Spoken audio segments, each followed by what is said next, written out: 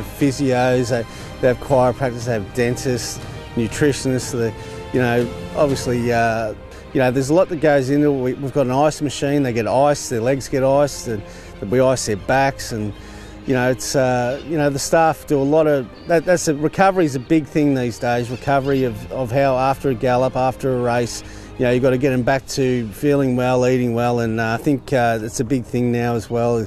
Recovery is very important, and the quicker they bounce back, quicker you can go back to the races. And like I say, there's a lot of like go staff, I call them, that get in and help, and you can call on a lot of people there for sure.